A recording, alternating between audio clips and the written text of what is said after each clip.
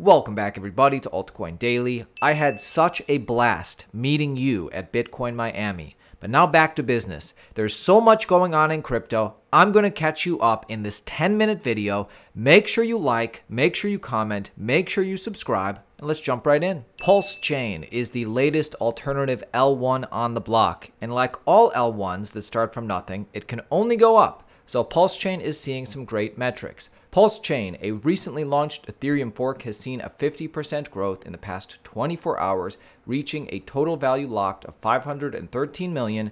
Interestingly, it seems that PulseX is driving all chain activity. This is like their Uniswap.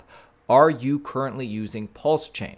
Pulsechain seems kind of controversial to me, judging by some of the comments. What do you think? Let me know below. PayPal keeps rolling out and increasing their crypto features, in this case, integrating with MetaMask.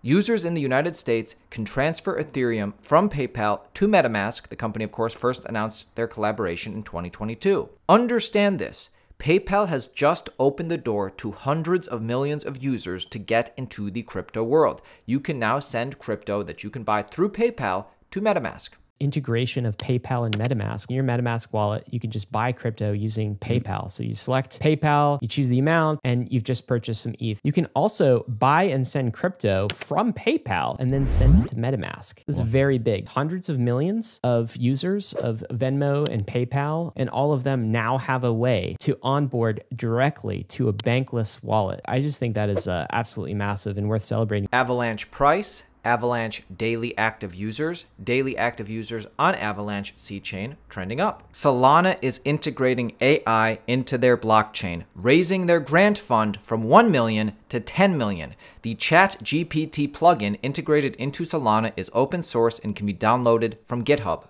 ChatGPT plugin is available for download from GitHub and will, quote, make it easier to understand Solana data and protocols or surface data about Solana's computing infrastructure and DeFi projects. Current functions for the plugin include purchasing NFTs, transferring tokens, inspecting transactions, interpreting public account data, and finding NFT collections by floor price on Solana. Quote from the Solana co-founder: every developer building consumer-oriented apps should be thinking about how their app is going to be interacted with through an AI model, because this is a new paradigm for telling computers what to do. Speaking of Solana, STEPN is a company building a protocol on Solana, Move to Earn. STEPN integrates Apple Pay. Apple Pay Marketplace has integrated STEPN.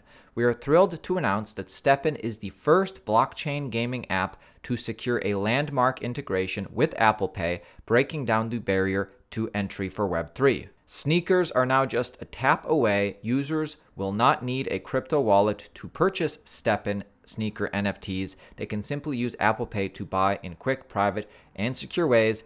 The only downside to all this is that Apple's iOS marketplace is charging their own, I believe, 30% fee, so they are more expensive here.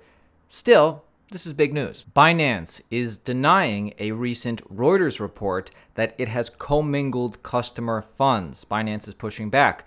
Binance Chief Communications Officer Patrick Hillman called the story weak in a 5-paragraph tweet on Tuesday, today, quote, this story is so weak that they had to put up front Reuters found no evidence that Binance client monies were lost or taken in a transparent attempt to protect themselves from a libel suit.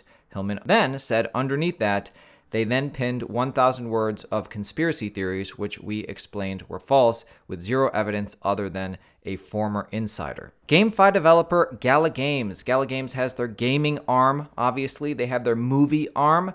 Now it seems they're going to have a poker arm. GameFi developer Gala Games to launch Web3 poker platform with PokerGo. Quote, players will soon realize the heightened entertainment that comes with playing poker in an immersive Web3 environment, according to the founder of Gala Games. GameFi project Gala Games announced that it has partnered with Las Vegas poker streaming platform PokerGo to launch a new Web3 social poker game. Dubbed PokerGo Play, users will have the ability to enhance and upgrade their players in addition to redeeming real-world prizes. PokerGo is scheduled for beta testing in June, with the full release being available this year. Gala game enthusiasts, are you excited about this? Let me know. Ledger, after huge community backlash for their Ledger recovery update, has delayed this update until open sourcing is available. Ledger will delay the release of its Recover service after backlash on social media. The CEO had this to say: "We believe wholeheartedly in the need for a service like Ledger Recover. Those of us who have been in the space for a long time, over a decade in my case, have a responsibility to ensure that everyone can be self-sovereign and can have self-custody over their digital value. Ledger won't release Recover until the open sourcing is complete." Listen to the CEO of Ledger talk about this himself. Ledger CEO, the only concern is if we get subpoenaed by the government, but he says more than this. Listen to the CEO talk about Ledger. 99% of the cases, there is no collusion that is really possible between the three entities. The way that this is built, you can only only the user can sort of call back the three shards.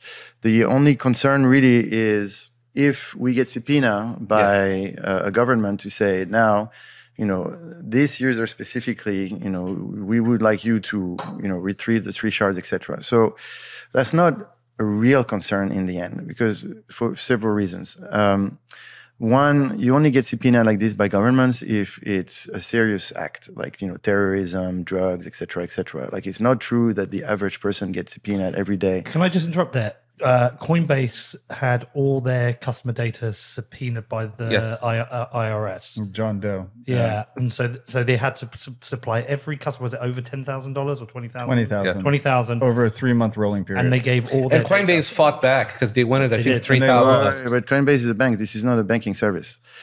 Okay, so it's very different. But it's what I'm saying is the IRS wanted that information. If something There is no information for the IRS on this. Well, you do have XPubs, but you had them before too on Ledger Live, right? I mean, there is no real information for the IRS on this, etc. And by the way, again, this is, there will be trade-offs in the future.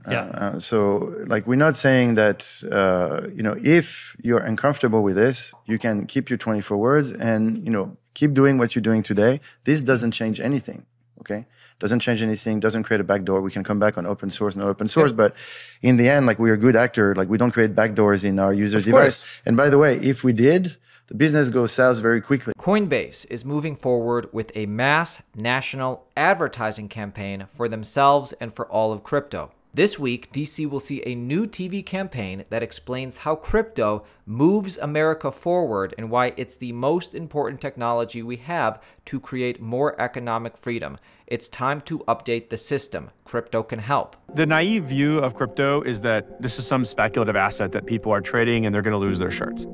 That's missing the forest through the trees. Fundamentally, crypto is not a financial product. It's a technology that can update all kinds of financial products. It can improve settlement times. It can make it cheaper to send money to your family overseas in another country. It can be a new way for artists to get paid. Cryptocurrency, regardless of what you think about it, it's not going anywhere. It can't be uninvented. Most of the world is embracing this technology now to update their financial system. And what I fear is that we're going to be sitting here in 5 or 10 years and we're going to come back to crypto and think about it like we did with 5G or semiconductors and say, wow, now it's a matter of national security that we get it brought back onshore. We need to see what the potential of it is and where it goes. And we need to do that. We need a clear rule book in the United States.